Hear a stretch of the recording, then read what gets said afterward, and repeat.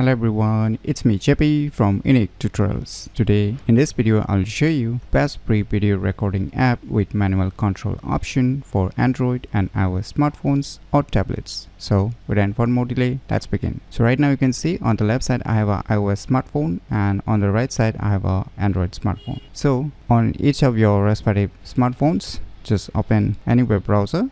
And now in the Google search, just search for one application name as Blackmagic Camera, and you will see on the first list its official website. Just click on it. Now you can see a download option. So now just click on the respective store. So for iOS smartphone, just click on the App Store, and for Android smartphone, just click on the Google Play. So now you can see the respective applications. So I have already downloaded and installed it, so I'm not going to do it again. So you firstly download and install it, and after that just tap on open. On opening, it will ask you some permissions. As you can see on board of the device, it's the same, so just allow each one of it.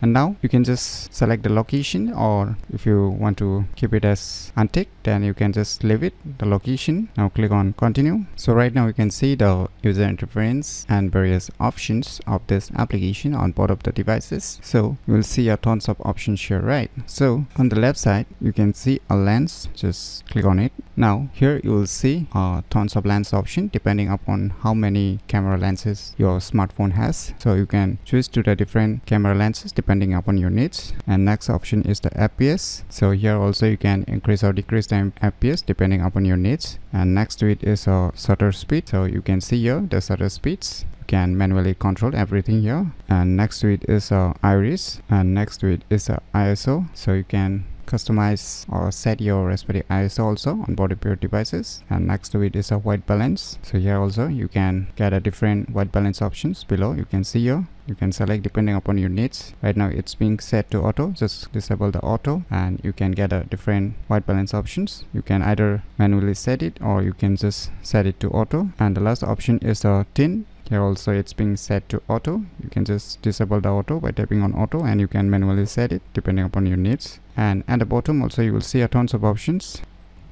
You can set your production name, camera director, camera operator. You can just set it depending upon your needs here. And next is a zoom option. So here you can set your respective zoom or manually control the zoom levels. And next is a stabilizations options. If your camera provide a different stabilizations like optical image stabilizations and standard, which is the normal stabilizations, option is available. And next to it is balancing the contrast. Everything here you can do. And next to it is focusing options, whether you want to set it as autofocus or you can manually control the focus just by disabling the auto, and you can just slide it to manually focus the respective objects. And the last one is grid lines. You can set a different grid lines depending upon your needs. So whichever grid lines you want, you can set it. So these are the options you're gonna get under this control options, and you will see the center red circular icon, which is a recording icon. So let us click on it and try to record some video. Now you can see the video has started. So now let me try to record some video,